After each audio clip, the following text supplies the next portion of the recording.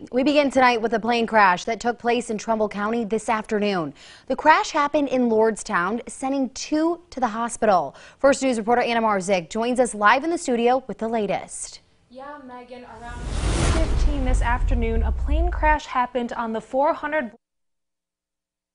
town, closing the road for hours. Take a look at this. The Ohio State Highway Patrol Sergeant Eric Goliath says the plane took off from the 500 block of Salt Springs Road. The pilot and his son were on board.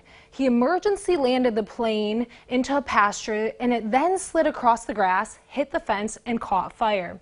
According to the family of the pilot, his son jumped out of the plane and rushed to help his father out. Both were taken to the hospital with injuries. Please tell us the injuries are non-life-threatening. The plane is a Stolp Starduster, a fixed-wing, single-engine aircraft. The plane was completely burnt, and while on scene, I could smell the burnt grass as well. The Ohio State Highway Patrol says the reason for the crash is still under investigation.